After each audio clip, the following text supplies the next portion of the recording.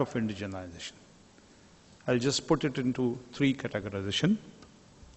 Why we need indigenization? Why do you require to reinvent the wheel? One, where is the market? Why we? I mean, if the indigenization is to be done, why we? And then the impact. We were talking yesterday also with some of our old friends together. I'll quote here two incidences. They are from the war front. And that would, I hope, would clearly give an idea of why indigenization. And in erstwhile Israel-Arab war, Egypt had a very good air defense systems. They were Russian systems, amalgamated with a westernized radars, because the radars provided by the Russians were of short range, and then the weapon has a very good range beyond that. First day of air attack, out of the 5 aircrafts coming to attack, only 2 could return back, 3 were down. Israel had a major setback. 2 days there was a lull, then came an attack. Pilots flew almost at the level of palm tree top, but they were more confident that they will not be seen. A glitch came in the westernized radar at a nick of time, when the radar got reset. The eyes were shut. No one on the border was able to know that there is an air attack which is incoming. Whereas the fighters knew the exact position where the radars are located. They came cleaned off the radars. For next 3 days, Israeli aircrafts bombarded like anything. A small, who mentioned, I think, Rajan mentioned that a country even a smaller size than a Kera had a clean sweep into the war front. The aircrafts were not seen. The radars were shut. Just for a few moments. Why that glitch happened? Why the whole radars were shut? Nobody knew. Exocet and French missile had shown its real might in the Falkland War. Argentinians have used it. They sunk even the British war ships. Iraq had 22 of them. What happened? Exocet launch, a glitch comes, the missile gets ditched. It never reached its target. There was a malfunctioning into the software of that missile. How it happened exactly at that moment? These are the questions one needs to ask oneself. This is what can happen if we are dependent on the weapon systems imported. And this is why our armed forces will never be comfortable. Let the arm or let the weapon be top-notch in its technology. But will it serve the purpose at the right time? It would be $1 million question.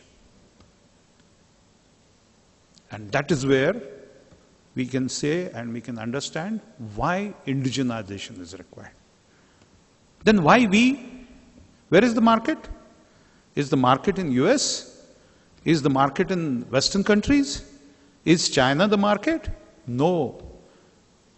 Commodore Bhargava has just shown $250 billion. The market is right over here.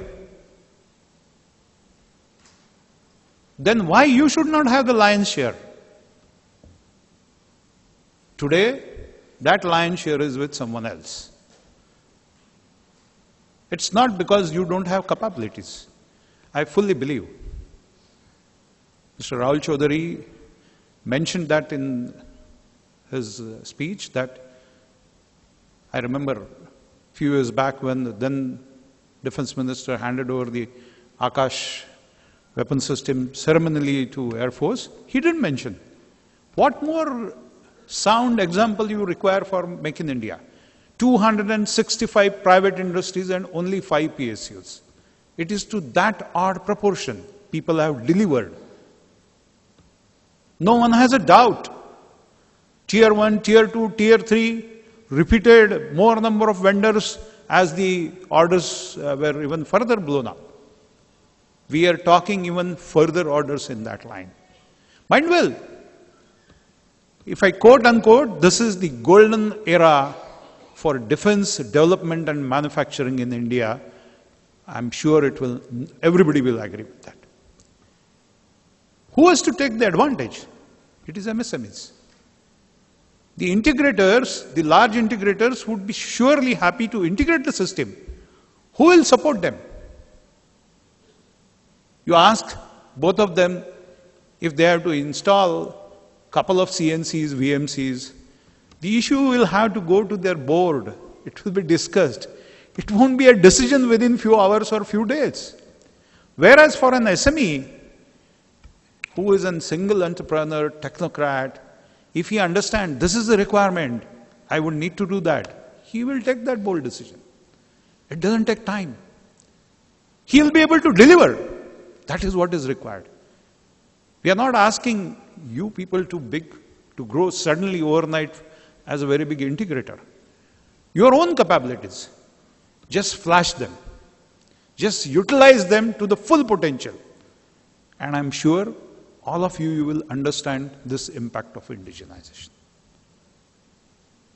Thanks to some of the efforts taken here in Pune, he was mentioning about that IV is there already in the blood. Yes.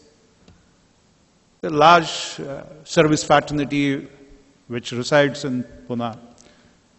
I remember 3 decades back, Major General Deshpande, who initiated the activity like DIIA. We are fortunate today that Dr. Vishwas Udpikar is here representing DIIA as Vice President.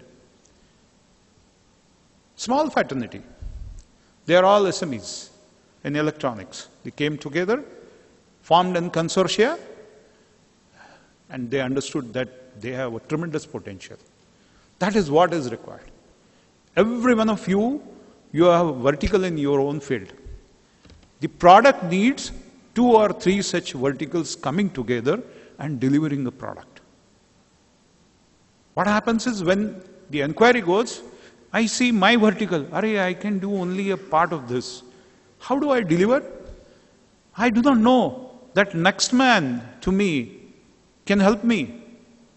The third man, maybe in Thana or maybe in Aurangabad, can help me. And we put together can deliver this. There is no such response. And in absence of this response,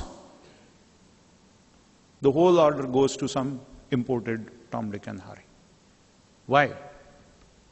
It is because we haven't understood our own potential. Please rise up.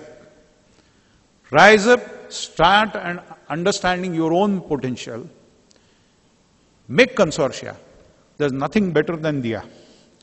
They have opened up a nice forum for all of you. They will share their own experiences. They will facilitate you to come together. They will guide you how to deliver a product. What more than this you require? You have your knowledge base. You have your own finances. If the order goes beyond some finance limit, how to support that also, people will come and let you know. I'm sure sometime back when I was talking with Captain Kalra, he said, "Nahi sahab, we had a couple of very good people. There was a split in the partnership. The man who was core in the technology, he called, I'm trying to find out some job." We were surprised. Why?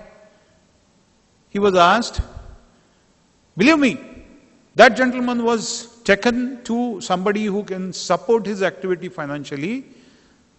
He went back again as an entrepreneur, supported, that financier who had no clue about the technology involved. Today that unit is very well nurtured and supporting the major integrator.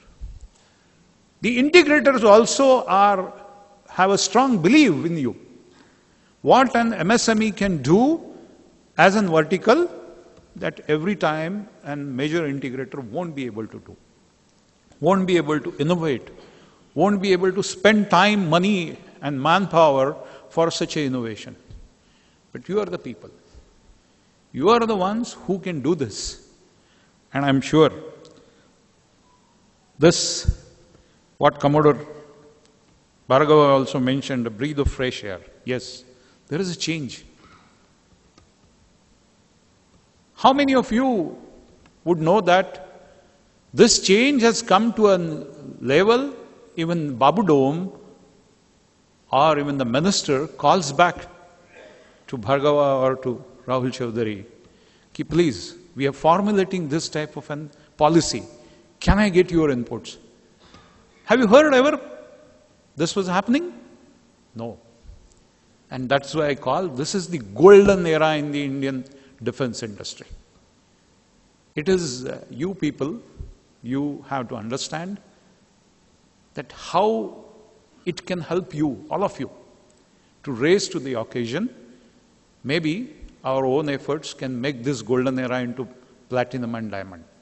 I earnestly request all of you to be the member of DIIA. I can't become because I am on the other side of the table, but I would surely love to see this strength goes, because it will surely help me. I'll quote you only one example and stop. I remember way back in 1987 till 90, Mr. Rahul Chaudhary would recollect that we developed first Akash launcher on BMP-based tank.